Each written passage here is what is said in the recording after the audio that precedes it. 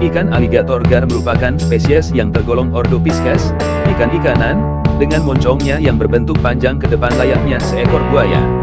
Wajar saja, karena moncongnya itulah ikan ini sering dikenal sebagai ikan buaya.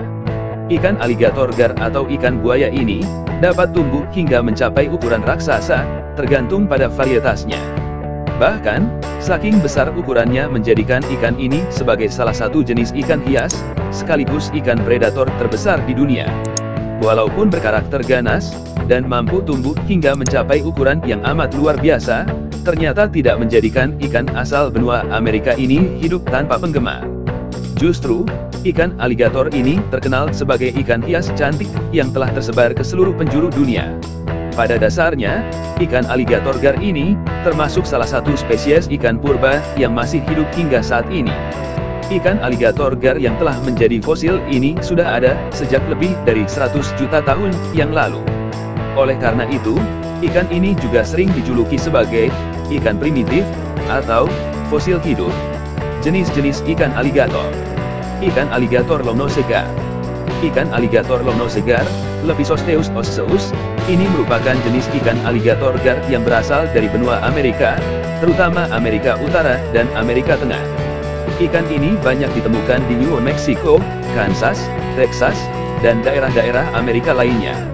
Dinamakan lomnosegar dikarenakan ikan aligator gar jenis ini memiliki bentuk moncong yang cukup panjang, sehingga diberi nama lomnose, yang berarti hidung yang panjang. Selain itu, banyak pula orang yang mengenal ikan ini dengan nama needlenosegar yang artinya hidung jarum. Di Amerika, banyak pemancing yang sengaja mengincar ikan aligator gar jenis ini sebagai sasaran pancingnya.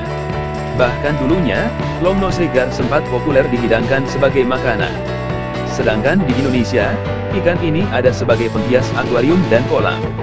Kebanyakan ikan aligator jenis lomnosegar ini dapat hidup selama 15 hingga 20 tahun, namun pernah ditemukan pula yang dapat hidup hingga mencapai 39 tahun. Ukuran tubuhnya dapat tumbuh hingga mencapai 1,5 meter dengan berat 25 kg. Berbeda dengan halnya ikan aligator lomnosegar, ikan aligator sportnosegar, Lepisosteius platostomus, ini memiliki moncong yang lebih pendek ketimbang lomnosegar. Hal itu pun yang menginspirasi penamaannya, yakni sportnosegar yang berarti hidung yang pendek. Ikan aligator jenis sportnosegar ini banyak ditemukan di beberapa negara benua Amerika. Mereka dapat tumbuh hingga mencapai panjang 1 meter. Tak hanya memakan serangga, ikan ini juga memakan jenis-jenis ikan lainnya. Ikan aligator spotted gar. Ikan aligator spotted gar, Lepisosteius opulatus, ini termasuk salah satu jenis ikan aligator yang cukup sulit ditemukan, baik di alam liar maupun di pasaran. Pasalnya, populasi ikan aligator jenis ini sudah semakin menipis jumlahnya, walaupun belum mencapai level terancam punah.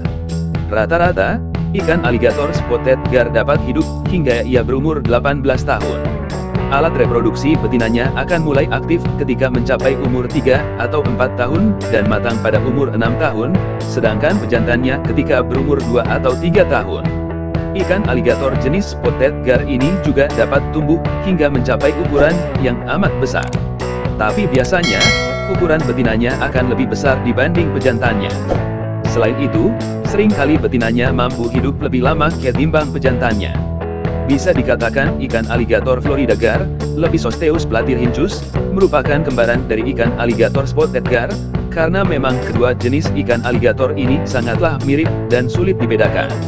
Hanya saja, ikan aligator Florida gar ini masih banyak dijumpai di pasaran. Bagian atas tubuhnya sampai ujung kepalanya dilapisi dengan corak berbentuk bintik-bintik hitam yang unik dengan warna dasar kecoklatan. Sedangkan untuk bagian bawah tubuhnya berwarna putih kekuning-kuningan.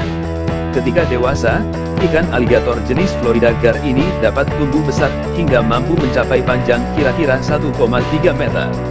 Dengan panjang seperti itu, berat tubuh yang dimilikinya dapat menembus angka 4,36 kg. Ikan aligator gar. Dari berbagai macam jenis ikan aligator yang ada, ikan aligator gar, Atractosteus spatula, lah yang memiliki ukuran tubuh paling besar. Ikan aligator jenis ini mampu tumbuh hingga berukuran 3 meter dengan berat tubuh seberat 140 kg. Peminat ikan aligator jenis ini tergolong banyak, karenanya ikan ini cukup banyak beredar di pasaran. Namun, salah satu hal yang perlu diperhatikan ketika hendak memelihara ini adalah tempat yang memadai karena ikan ini adalah jenis ikan raksasa. Ikan aligator tropical gar. Tropical gar, Atractosteus tropicus, merupakan jenis ikan aligator yang berasal dari Amerika, tepatnya di Meksiko. Jika dilihat sekilas, tubuhnya ini terlihat seperti ikan aligator jenis Lonosegar, hanya saja ikan aligator tropical gar ini memiliki moncong yang lebih pendek. Di alam liar, ikan aligator tropical gar ini dapat tumbuh hingga mencapai panjang 1,25 meter. Namun ketika berada di penangkaran, ikan ini seringkali tidak mencapai ukuran tersebut.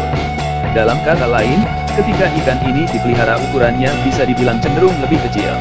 Ikan aligator cuban gar. Ikan aligator jenis cuban gar, Atractosteus tristoesus, merupakan jenis ikan aligator yang ditemukan di Kuba. Karena tempat asalnya itulah ikan aligator jenis ini dinamakan cuban gar. Sayang, ikan aligator cuban gar ini tergolong terancam punah. Cuban gar dapat tumbuh sangat besar hingga mencapai panjang 2 meter. Ikan ini termasuk jenis ikan yang ganas, terlebih lagi ketika mereka lapar.